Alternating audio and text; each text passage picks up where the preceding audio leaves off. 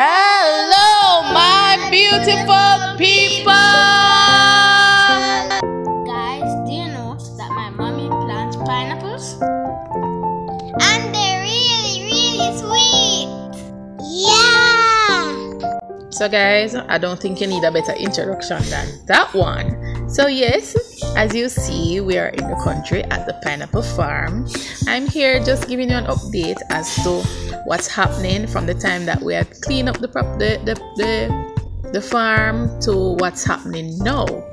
And as you can see, we are having pineapples very soon. Maybe in about the next month or so, we should be able to reap pineapples. So stick around for us to just keep you informed as to what happens.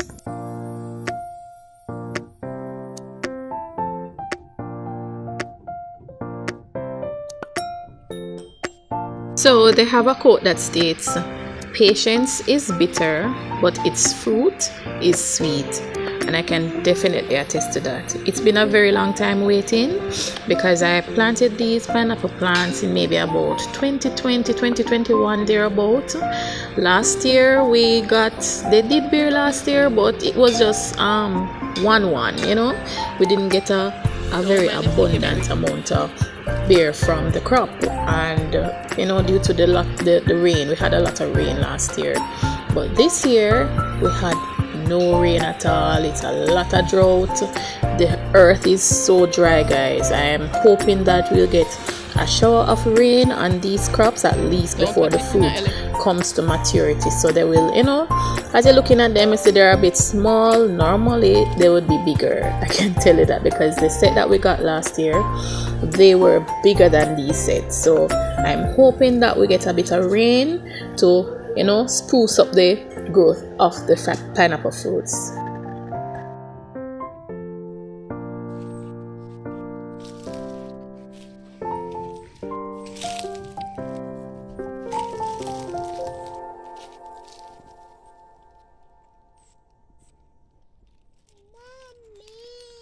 Guys, I'm also always open for suggestions or advice, so you can leave a comment in the comment section just to let me know what are some of the things that I can do, or what are some of the organic products that I can add to my pineapple plants to get a better production of pineapples.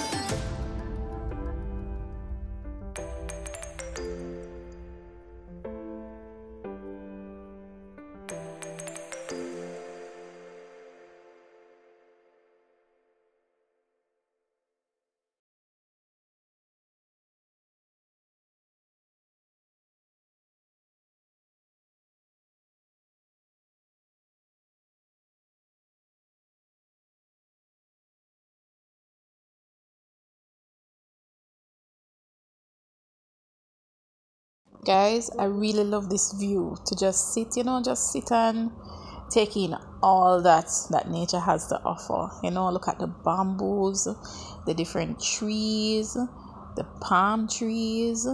It's just so wonderful.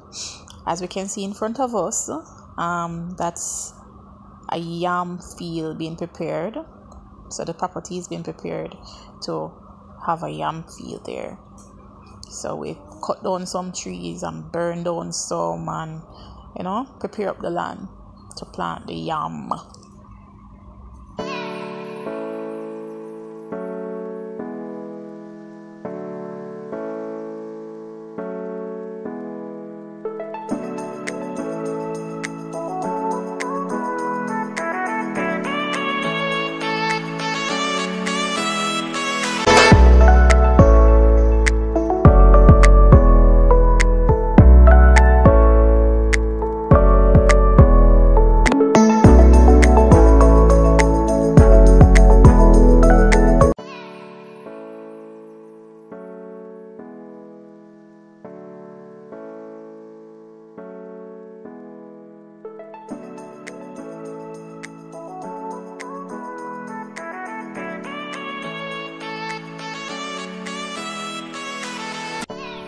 Stopped eating pie a long time ago now, maybe about 2-3 years now, but because it's my production, I've decided to have a taste.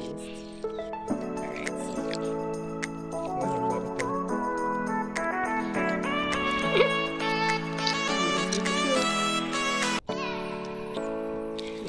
Enjoying it? Very much so. It's really sweet, guys. Generally, sugarloaf pineapples are normally sweet, so it was expected to be sweet, and then to know that we have been having a lot of sun, it was expected for them to be sweet because the heat, the sun is what helps to caramelize the juice into the fruit for it to get its sweetness.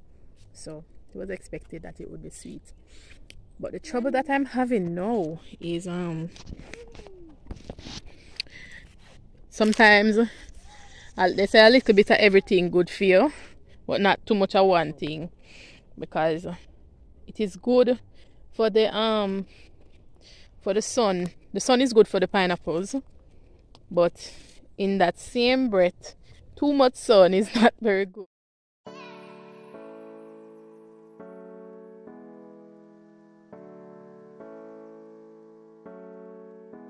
Guys, this is my grandmother showing me her little farm.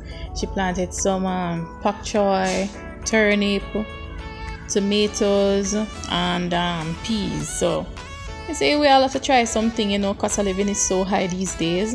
On average, you'd spend like maybe about $15,000 every week on groceries. You can probably cut down some of those costs by planting some vegetables and cut down the cost to buy meat items and so on. So you have to think smart and try to save $1 every time, because money no grow up on tree. So guys, remember now, you can start by planting in small containers, cups, buckets, and those little stuff. At the end of the day, you feel well appreciated upon reaping these crops. So start small and you'll definitely reach somewhere, but if you don't start any at all, you'll never get anywhere.